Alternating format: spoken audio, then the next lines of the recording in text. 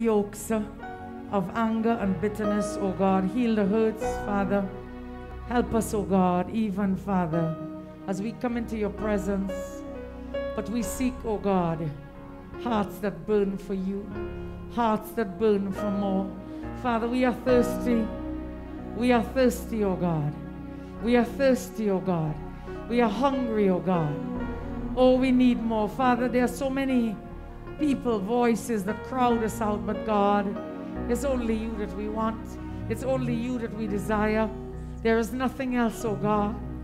Father, do not leave us. Oh, we beg you, presence of God, stay with us. Stay with us. Stay with us. Stay with us. Oh, we long for more. We long for more. We long for more. We long for more. We long for more. We long for more. We long for more. Oh, hallelujah. Saints, I want to say to you right now,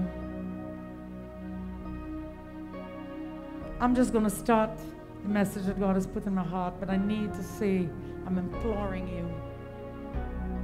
There are many who are becoming lukewarm. And you know what lukewarm is? Lukewarm is not that they've forgotten about God, it's that they don't really care about the call of the Great Commission any longer.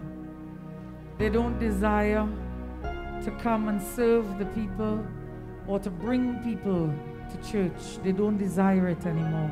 It's become so routine. That's what lukewarm is, saints. Lukewarm, when God says, I wish you were hot or cold. If you're lukewarm, I spit you out. When we study that and we see the context and we understand that hot water can be healing and refreshing, and cold water can have qualities that can help us, as the original audience understood that passage. And then we come to lukewarm water that's no good. It doesn't do anything. That's what lukewarm is. We don't do anything for the kingdom anymore. We don't do anything for the kingdom anymore. We don't long to bring people to church. We don't long to bring people into his presence. We don't long anymore. We just think about what we need. We come, we take a little bit, we go, and sometimes we don't even come. We come for a little bit and then we leave. Even the Zoomers. The Zoomers are only 1 hour, some of them. Not all. They only 1 hour. It's as if the government passed a law that when you're on Zoom, you could only stay for 1 hour. That's lukewarm. And I'm here to tell you, this is the wrong time to be lukewarm. This is not the time, because things are going to get harder, and there are many souls that need to come into his presence. But unless you are in his presence, you're not going to stand. And guess what? There's a corporate presence that when it comes upon us, we know, like Moses, we will say, God, don't send me anywhere unless you send me with your presence. So I want to say to all of you right now, even as you may sit in his presence, I want to say those on Facebook and those on YouTube. And I just want to ask those who are supporting in worship, you take a little break. Don't get too comfortable, because we're going to go into some worship again a little later. This is the second service for the afternoon. The first one, we just decided to worship for the whole hour. And at the end of the day, that's the beauty of tarrying with Jesus. We make up for what we lose on a Sunday, because on a Sunday it's so rigid according to the time. We can't get enough of the King of Kings and the Lord of Lords.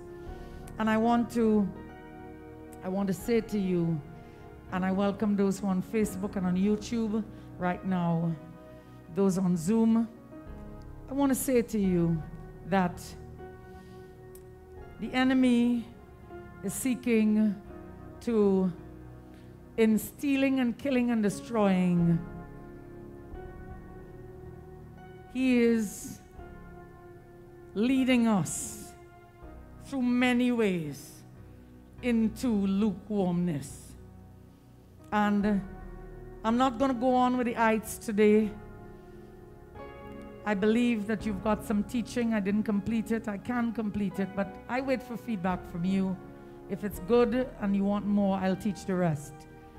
But there are many ways, aside from not recognizing the ites in the midst of the church, where we mix a lot of things, a lot of beliefs, a lot of ways.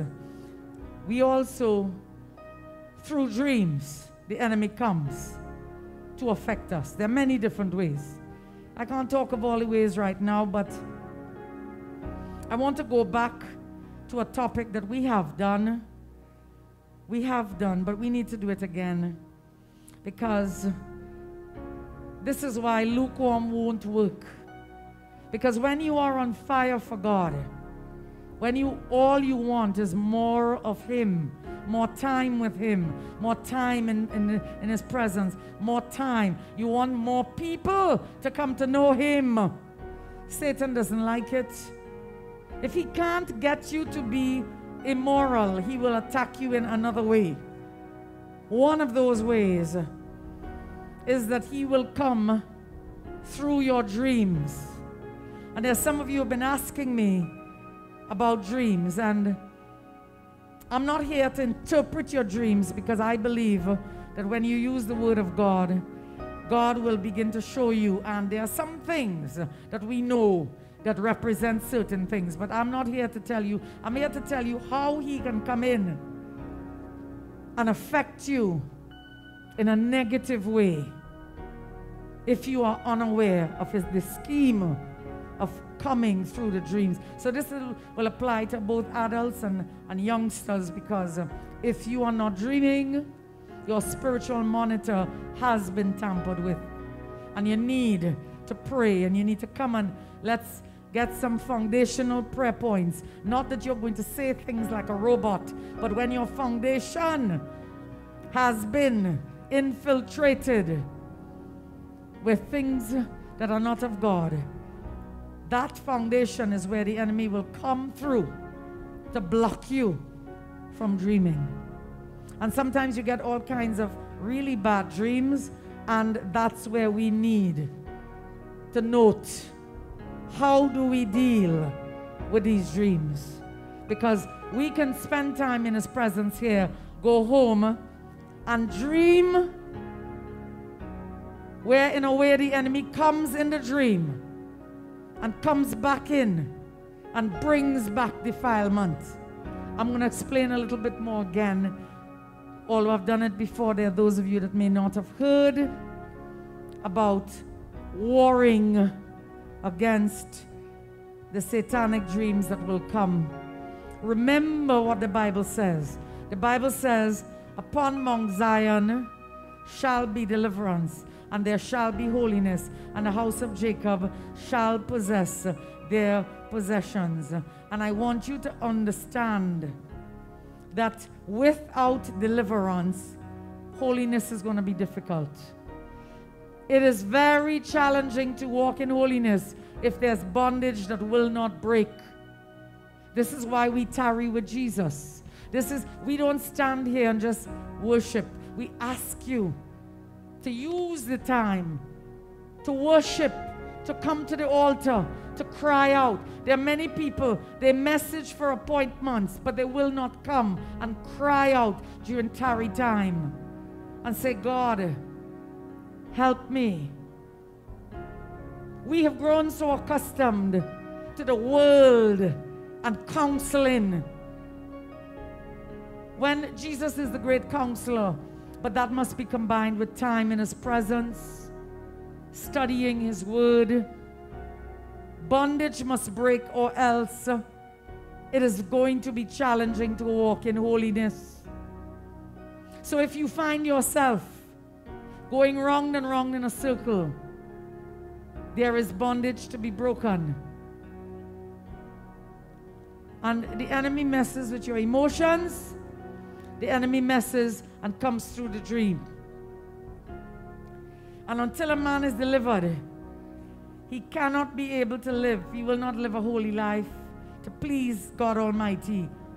We will not possess our possessions until we are delivered of the bondage that keeps us back from walking a holy life.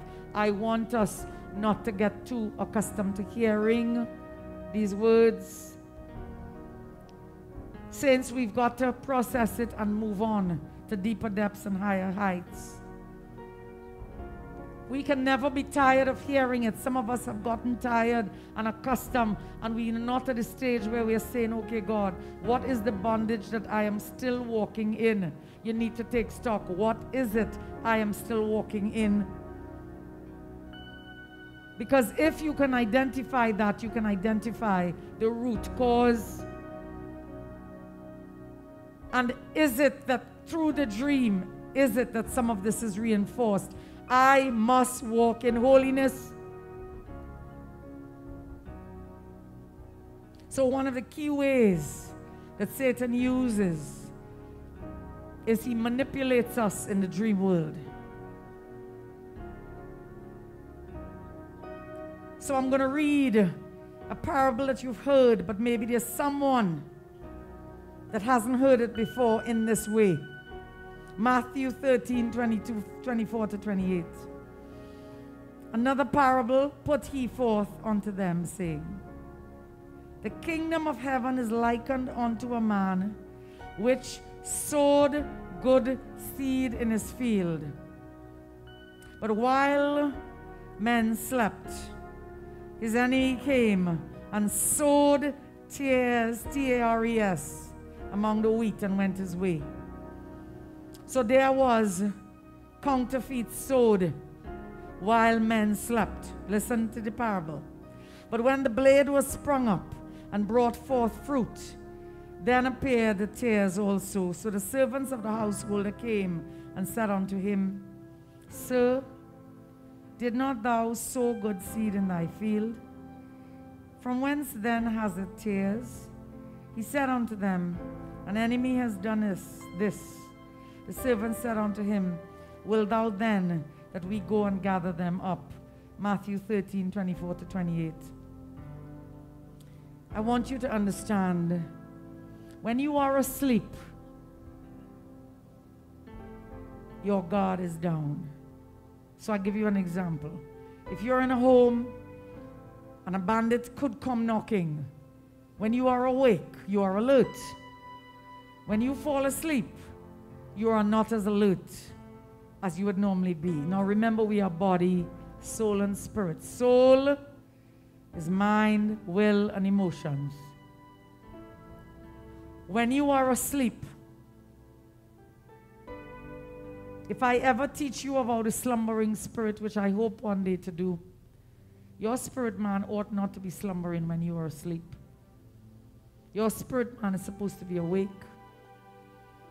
Remember, the word of God says God never slumbers nor sleeps. No, we are not God. But our spirit man will follow after the things of the spirit. So our spirit man is not to slumber nor sleep. So our spirit man will be awake. But we would naturally, our guard will be down. Many of us do not have fully awake spirit men. Our spirit man, some of us, our spirit man is either anorexic. We need to be more in the word.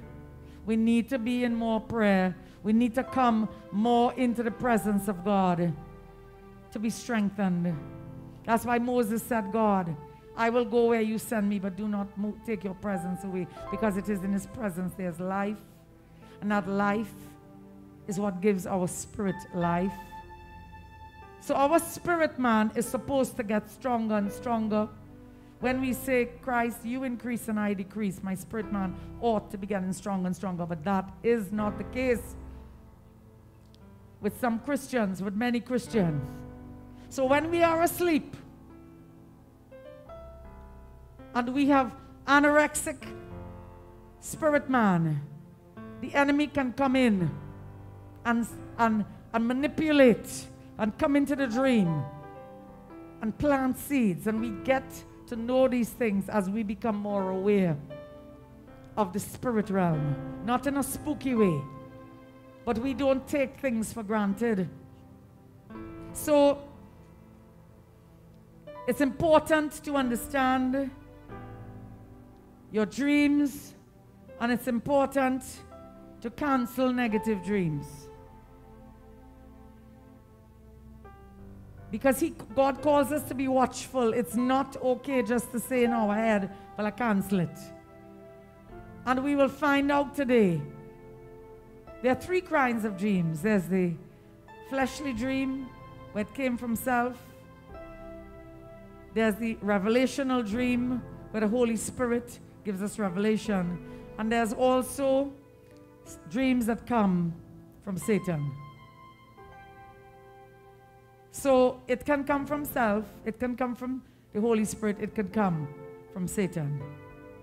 But even if Satan comes in like a flood, the word says we lift up a standard against him, and that goes for what he brings in the dream. But many of us don't know this, because we see ourselves simply as flesh, but we are spirit beings in a human body.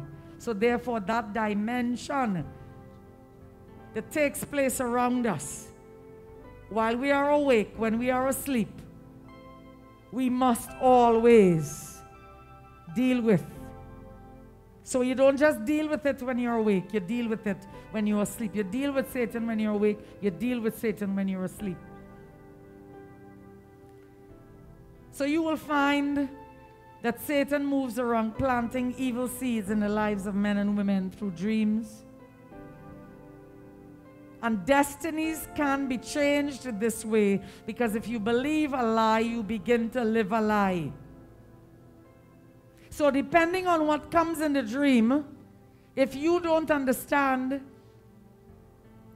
that God has given you all power over all the power of the enemy and the authority that you walk in, you will accept any dream that comes. And almost like you are frightened of the dream. And you will believe that because it has come in a dream, then God has spoken to you. God will use the devil and will allow the devil. When I say allow, in his permissive will, God has not stopped the devil. Remember Job, he allowed the devil to sift him. So God will allow the devil to come and bring dreams. But you must know, when Satan brings some dream, that you're going to die, you wake up fearful. How could that be the Holy Spirit? Do you understand what I'm saying? You know that's a dream from Satan. That's a demonic dream. You don't just, okay, I'll cancel it. You're supposed to verbally, so that because Satan can't read your mind, so speak the words. I reject that dream of death. And he's always sending in the form of people. People that you know, so that you will let your guard down in the dream. Those are familiar spirits. Spirits that look like people that you know. Those are not those people. So many religious people believe when they dream someone who was passed recently and they come in the dream, oh, well, so visited me. No, that's a demon. That's a demon with an agenda of death for you to embrace. They forever coming to hug you. So you understand that you've just opened the door by not rejecting the dream of a spirit of death. Now, there's no need for you to get nervous. You just have to learn. You must know how to reject what is not yours. But as you spend time in the presence of God, as you spend time in His Word, as you pray, in the dream when it's happening, your spirit man will respond and come against the devil. We see this all the time for those who really, really want to grow. That's why discipling is so important. It's not about the problems you have. That's part of it. It's about how do I grow deeper in my walk with the Lord. How do I, when I'm asleep, how does my spirit man still fight? I remember a young woman telling me, she doesn't live in this country, that she was sleeping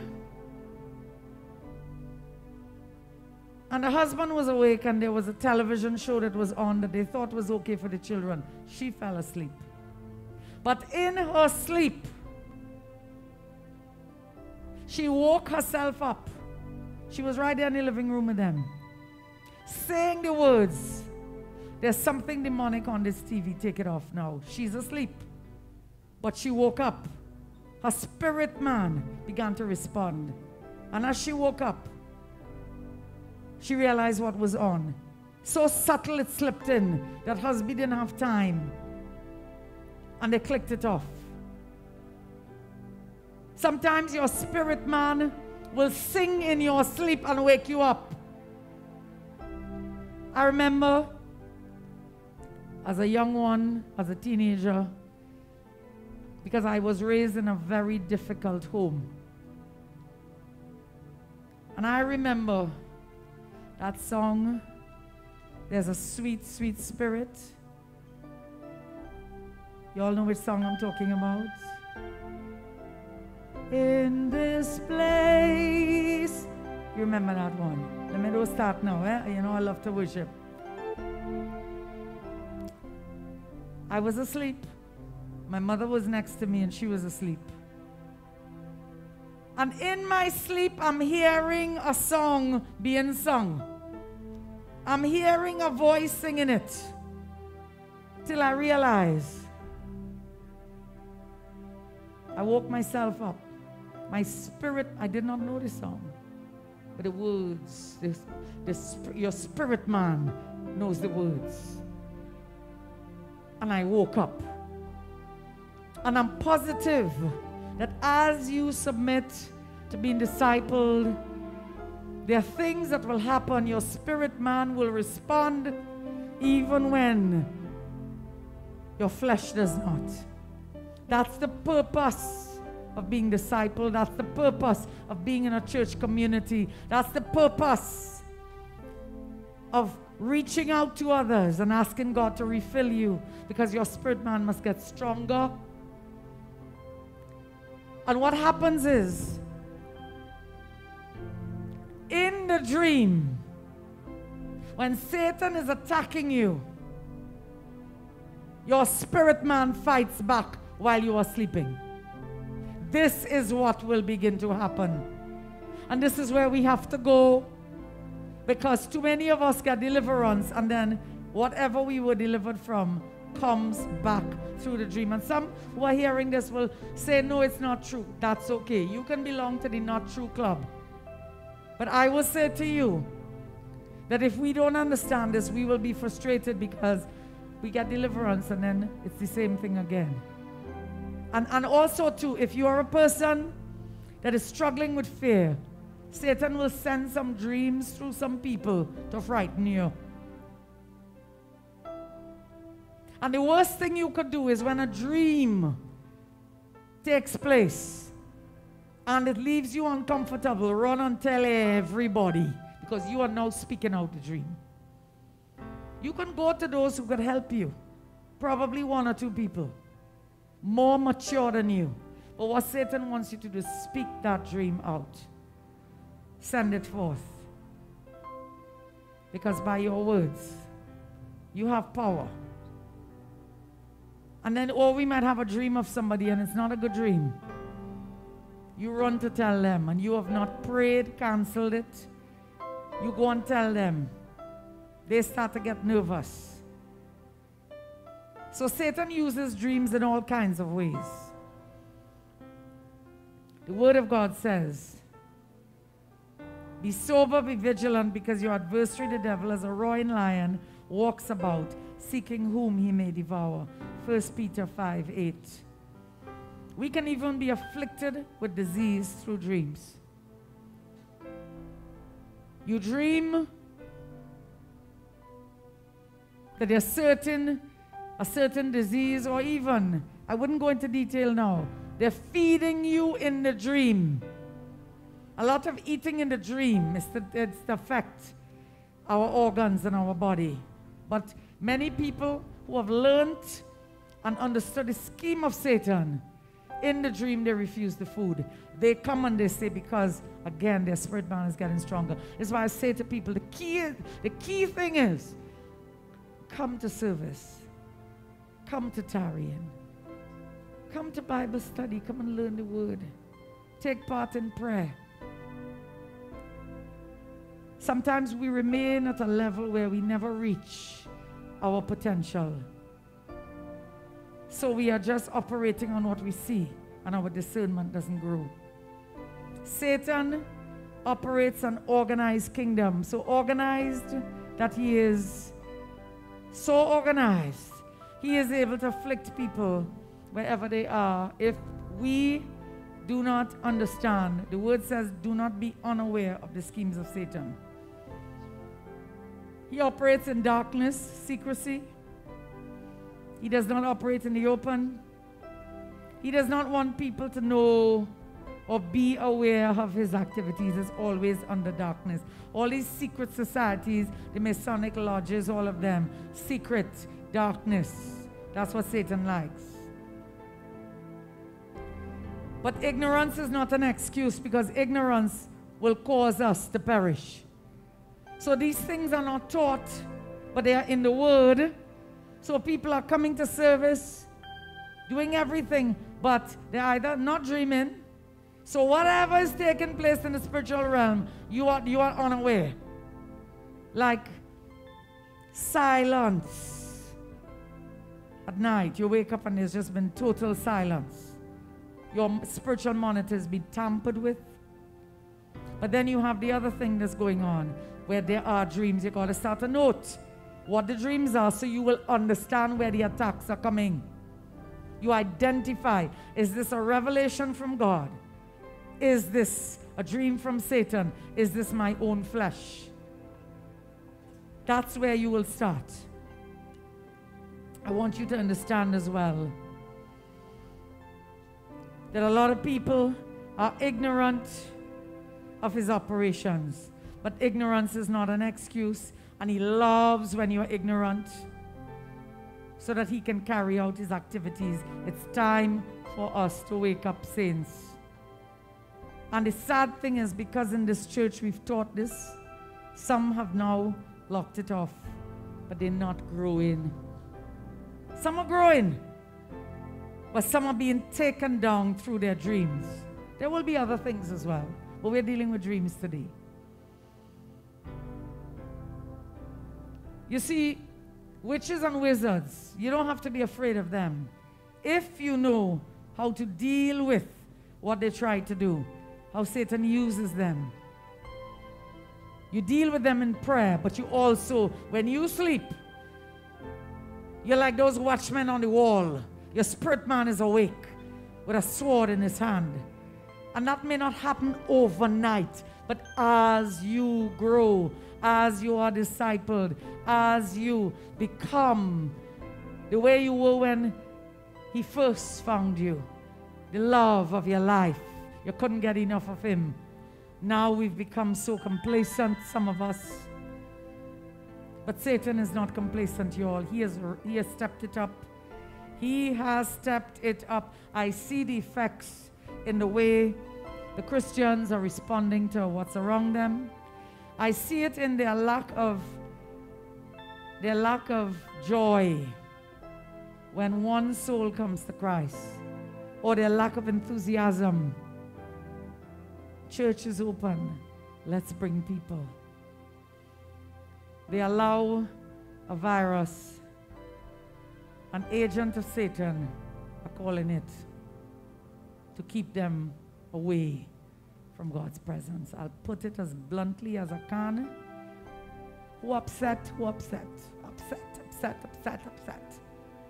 Since I say this all the time, because the COVID virus, the agent of Satan, the COVID virus, don't keep us away from the supermarket. Come on. Who is go to that big supermarket where they just have lines and spend less than an hour or more than an hour? It don't stop us. But we can't come out.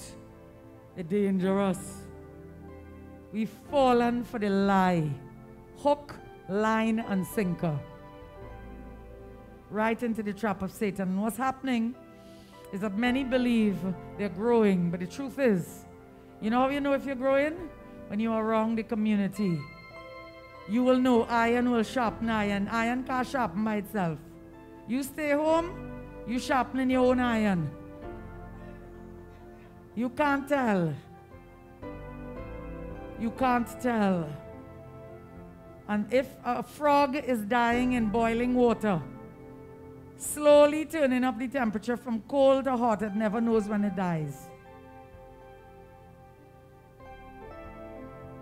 No power can withstand the power in the name of Jesus Christ, the Son of the living God. And so, I want you to know that there is a spiritual world just as there is a physical world. The physical world is the world of man, the world of flesh and blood. The spiritual world is the world of spirits. We are spirit being in a human body, y'all. God is a spirit. When we leave this earth, we leave this body. To be absent from the body is to be present with the Lord. It's only when God reunites us with our resurrected body. Do you understand? In the new heaven and the new earth. But I'm talking here even before when the rapture takes place. But I'm letting you know you are a spirit being in a human body. So there will be humans around you, but there'll be spirits as well. Our Father is a spirit. And so we can't see the spiritual world with physical eyes. Though God can open your eyes and you can see into the spiritual realm, but that's not the norm. And those who are seeing in the spiritual realm all the time, allow yourself to be taken through some time of deliverance to make sure that's not a spirit of divination. Because spirit of divination allows you to see all the time. You're not supposed to see demons as you walk into a supermarket, sitting on all the shelves, and that's not God's will. When people walk in a church and say they see everybody and they know what everybody's going through, that's a spirit of divination. That's not God's will for us, but a spirit of divination will open that third eye and you will see what you're not supposed to see. I'm not speaking about that. I'm speaking about the fact that we need to understand the physical world is different to the spiritual world and the spiritual realm. And so, if you think about it, our destinies are controlled through the spiritual realm. Our Father is a spirit. And so, whatever our spirit accepts in the spirit realm will manifest in the natural, will manifest in the physical. So if your spirit man in a dream accepts sickness in the realm of the spirit, you will be sick physically. And there are many that talk about in the dream certain things come and they don't know about rejecting it and praying and canceling it and warring against it. And then the very thing they've dreamt about manifests in the natural. If your spirit accepts whatever your spirit man accepts in the spiritual realm, it will manifest. So I want you to understand that Satan wants to steal, kill, and destroy. And he's a thief. And he comes in the cover of darkness to steal or to plant evil seeds, as the word says, and go away unnoticed. And when we talk about tares, T-A-R-E-S, that he comes to plant, it could be sickness, it could be disappointments, it could be failure, it could be premature death, it could be setbacks. So these are things that take place in the spiritual realm first before manifesting in the realm of the natural. And that's the reason why you need to get stronger, so that you can take authority over any dream from Satan and cancel it and reject it and send everything back to the pit and say, you're not coming to bring this into my life. I'm not accepting it. Somebody comes to you and tells you about a dream and it clearly is not from the Holy Spirit. The Holy Spirit is not going to leave you in fear. The Holy Spirit is not going to bring something that's destroy you. It will be to expose that that's what Satan wants to do. So what you do is you stop the person. You say, right now, I'm not accepting it. I understand you dreamt it, but why I'm saying I'm not accepting it, I am saying Satan gave you that dream and I am rejecting it right now. You go receiving as if the person is saying this is going to happen. You don't know how to tell them, I reject it. You're a fair man. And fair man is what will allow you to accept. What you allow, you allow. You have to know how to reject. You're not rejecting the person, you're rejecting that dream as from Satan, and you will not accept it in Jesus' mighty name. So I want you to know that a man's destiny can be tampered with in the realm of the spirit, and it has happened. But those who understand what goes on, they refuse to walk in false identity. They refuse to accept Satan's plan for them. The only way he can come and bring these things is through the back doors. If you are walking holy. Now, if you are not, other doors will allow him to come in, and there will be a networking to take you down. So we need to know that in the parable of the weed, in Matthew chapter 13, Jesus Christ pointed out a spiritual transaction took place. Evil plantation is possible. Have you understood? I read it to you. I said the enemy planted tares. So that's an evil plantation. While men slept. So there are those who are physically asleep and there are those who are spiritually asleep. And I don't have time to talk about slumbering spirits today, but there are those whose spirits do slumber and they need to be set free.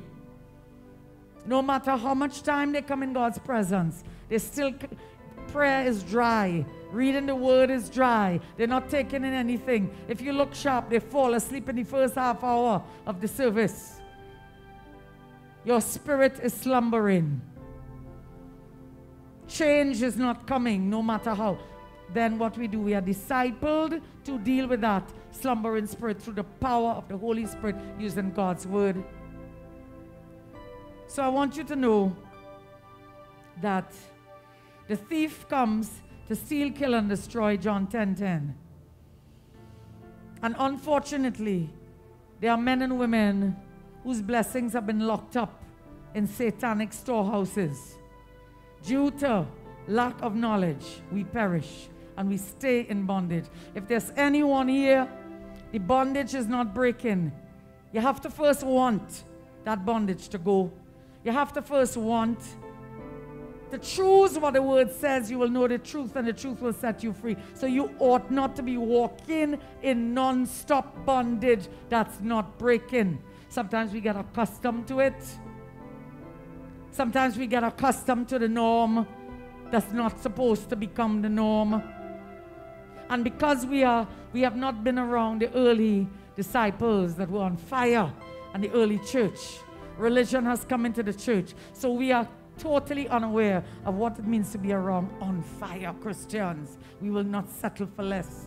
God is raising up his remnant churches that will not settle for lukewarmness.